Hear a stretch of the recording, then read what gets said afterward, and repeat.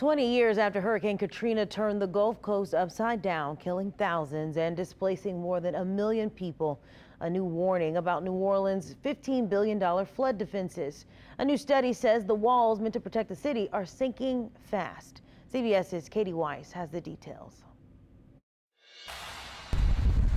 When Hurricane Katrina hit the Gulf Coast 20 years ago, the storm surge reaching 10 to 20 feet was no match for New Orleans. Water rushed in as dozens of levees failed, flooding 80% of the city and leaving over 1,300 dead.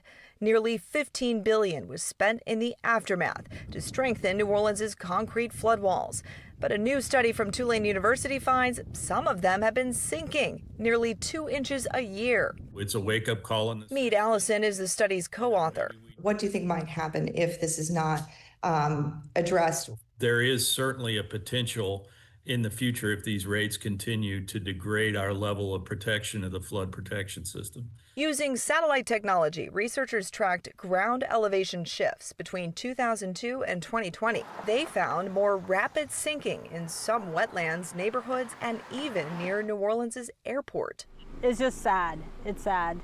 Cynthia Viltis lives in one of those vulnerable communities. When we purchased our place in 2022, they said this is the best place to be because it didn't flood. Much of New Orleans lies below sea level, and as sea levels rise and the ground sinks, the threat of a deadly storm surge increases.